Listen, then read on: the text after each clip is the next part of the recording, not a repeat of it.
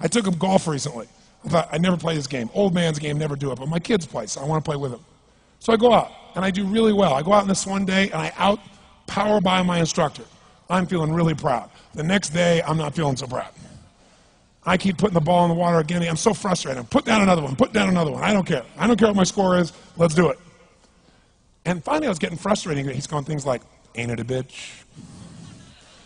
This is golf. And I'm going, bull. I said, you're a terrible instructor. I said, because I should at least be consistent at whatever shitty level I can achieve. I said, I know I'm not Tiger Woods, but I should be able to be consistent, and you're just telling me that it's difficult. Telling me it's difficult is not helping. Tell me what to do. He said, well, actually, you're only a little bit off. I said, could have fooled me. He said, no, you're about a millimeter or two off. I said, you're joking. He said, no, watch this. He said, I didn't teach you this yet. He said, when you approach the ball like this, he said, if you change the angle that you're attacking this just 1 or 2 millimeters, in the very beginning, do you see how that changes the arc? This one, instead of being on the green, by 1 millimeter, now you're in the water. 1 millimeter over here, you're in the sand. And he said, and also you're hitting the ground by 1 millimeter sometimes. You're not stroking it, just 1 millimeter. I thought, what a great belief system that when all hell's breaking loose and nothing's working, that you're only 1 millimeter off. Because most people think it's impossible, so they give up. Isn't that true? And in real life, it's true. So 2 days later, I'm going to see one of my clients. I do a lot of coaching, and I have a man who's the top plastic surgeon in the world. He's going through some tough times in some aspects of his life.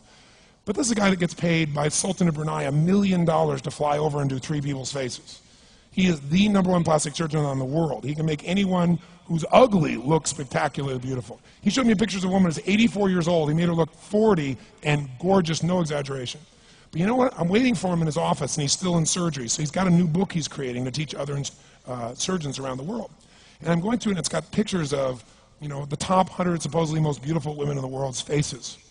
And then men. I wasn't paying attention to that one. I just kept turning the pages, right? But I noticed something. He's got all these measurements. And he has mathematically calculated what it takes to make someone look gorgeous, man or woman. And it's a few millimeters. Interesting. For example, on a woman, the distance between the top part of your lip and your nose, this little distance, the measurement of that, if you're beautiful, gorgeous, is the same size as your eye. If it's 1 millimeter more, you have an average face. If it's 2 millimeters more, you are butt ugly. Okay. The difference between butt ugly and gorgeous is 2 millimeters. He's got about a dozen of these little 1 or 2 millimeter changes he makes, and it's a different person. It is unbelievable. So a very powerful belief to leave today with would be, nothing's working, I'm 1 millimeter away. What little thing do I change? And when I do, it changes everything. Because I'm heading this direction, I make this little shift. You take that out an hour from now, a day from now, a week from now, a month from now, you have a totally different destination from that direction.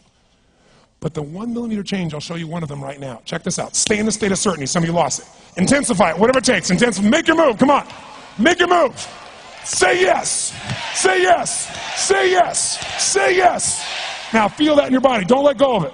Now watch. Here's the difference between being certain and being uncertain. Did you see that? Certain, uncertain. See if you can find that little spot between the two, where you drop just a little bit of your chest, and you feel it drop, and come back up, and drop it. How many can feel that difference between where you really feel it, now intensify it, and where you dropped it? Is it a tiny difference, yes or no? Yes or no? Now, could you condition yourself to feel great in this state? Yes or no? So what I want you to do is give yourself that opportunity. So the way we're going to do is very simple. We're going to go in a peak state. And then we're going to train ourselves. Because guess what? If you're in this state of certainty, and all hell's breaking loose in your life, people can't figure out to go, move, I'll handle it. People go, he's so lucky, he's so confident. No. Here's what I've created for my life, and anyone I know has succeeded.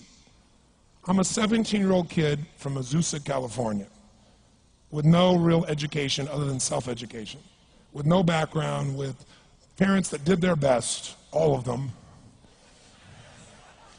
with no money, but I did one thing. I loved people, and I had an enormous demand I made upon myself, and I sculpted my mind and my emotions to get me to do whatever it would take to achieve and to contribute. But to do that, I did it by using my body and changing my focus. I did it by putting myself in a peak physiology and using what I call incantations. Can you train yourself to believe something, yes or no? Absolutely. How many of you ever made the fatal mistake of going to Disneyland or Disney World, and while you're there made the fatal mistake of going to a ride called It's a Small World After All? What happens for about a week after you're out of that damn place? You're still singing this thing in your head in 24 languages, right? Well, let me tell you something. How many of you have things when you want to go achieve them and this part of your voice goes, oh, it's not going to happen, or forget it? How many got a voice that sometimes interrupts that good pattern? Say I. And what you want to do is train a new one. So starting when I was 17, I started doing incantations, not affirmations. Affirmation, you go, I'm happy, I'm happy, I'm happy, I'm happy, I'm happy. What's the problem? You haven't changed your what?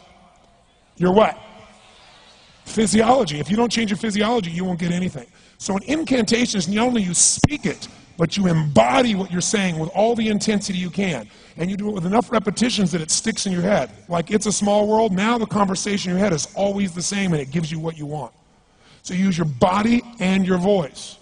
So 17 years ago, I started doing things. I was working for Jim Rohn, this speaker, and I was 17 years old. I had long hair, minestrone soup, acne on my face. And I was trying to call on Bear Stearns type of people and convince them why they should go to this man's seminar and be more successful. I was driving a 1968 Volkswagen that I had earned at $40 a week as a janitor. The only way I did it was park far from the building and then go in, and I love people and I believe, but I put myself in state and I was able to influence people that were far more successful than I was at the time. I would do something that I still do backstage and have done for 23 years because I don't hope I'm going to be in a good state, I demand it. So I do an incantation using my whole body. I'd say, I now command my subconscious mind to direct me in helping as many people as possible alive today to better their lives by giving me the strength, the emotion, the persuasion, the humor, the brevity, whatever it takes to show these people and get these people to change their lives now.